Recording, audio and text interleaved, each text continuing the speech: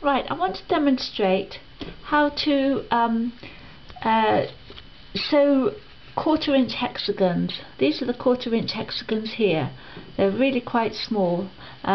This miniature hexagon patchwork is actually lovely to work on. It looks very fiddly, but actually once you get going on it, it's quite easy, and you can move along quite fast. What I'm going to demonstrate is just how you get to this point here. Here's a piece that I created earlier. It's only a small piece, so I'm just working on it now, and if you look at the back you can see that as well. Right, so what we need to do, we have our fabric here, and I want to cut the fabric around the hexagon. I'm doing several pieces of fabric at once just to save a bit of time here. So I placed the hexagon in the centre there and just cut it around just a little bit. You need quite a bit of seam allowance on here. It's quite helpful to have a bit of seam allowance in there, like so. I'm just going to cut around like that. So, get rid of all those horrible little bits there.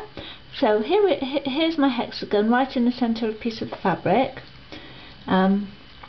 This is the right side of the fabric. That's the right side, the shiny side. I'm using glazed cotton chintz. This is the wrong side. I place the hexagon in the centre, just like so, there, and with my very fine needle I fold over the first edge of the paper hexagon and fold over the second edge. I bring the needle up from behind and down again and up once more. That just holds it in place. Now, feeling the fabric over the paper gently and accurately, fold over twice more like that, and then bring your thread up through and down again,